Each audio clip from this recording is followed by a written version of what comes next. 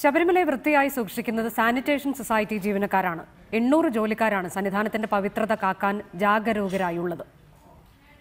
23 വർഷം മുമ്പ് പത്തനംതിട്ട ജില്ലാ കളക്ടറായിരുന്ന KB വത്സലകുമാരിയാണ് ശബരിമല സാനിറ്റേഷൻ സൊസൈറ്റി എന്ന ആശയം കൊണ്ടുവന്നതും അത് പ്രാവർത്തികമാക്കിയതും. പത്തനംതിട്ട ജില്ലാ ഭരണകൂടവും അയ്യപ്പ സേവാ സംഘവും ചേർന്നാണ് സൊസൈറ്റിയുടെ പ്രവർത്തനം നടത്തുന്നത്. അയ്യപ്പ സേവാ സംഘം തമിഴ്നാട്ടിൽ നിന്നാണ് ശുചീകരണത്തിനായി വിശുദ്ധി സേനാംഗങ്ങളെ റിക്രൂട്ട് ചെയ്യുന്നത്. 10ാം ക്ലാസ്സുകാർ മുതൽ ഉന്നത ബിരുദധാരികൾ വരെ ഈ വിശുദ്ധ സേനയിൽ പങ്കാളികളാണ്. ശുചീകരണ ജോലിക്കപ്പുറം അയ്യപ്പന് സേവ ചെയ്യാനുള്ള ഭാഗ്യമായി പലരും ഇതിനെ കാണുന്നു. இங்கே ஐயப்பன் சன்னிதானத்துக்கு 10 வருஷமாக நான் வந்துக்கிட்டு இருக்கிறேன்.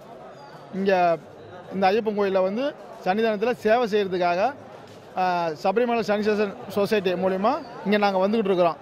இங்கே கிடைக்கிற குப்பைகள், வேஸ்ட்டு மற்றும் பிளாஸ்டிக்கு இதெல்லாம் அள்ளி துப்புரவுப்படுத்துறது தான் எங்களுடைய வேலையே.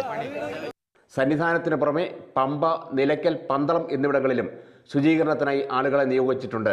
കോടിക്കണക്കിന് ഭക്തർ എത്തുന്ന സന്നിധാനം ഇവർ നന്നായി ശുചിയാക്കി പരിപാലിക്കുന്നു. റിപ്പോർട്ടർ, ശബരിമല.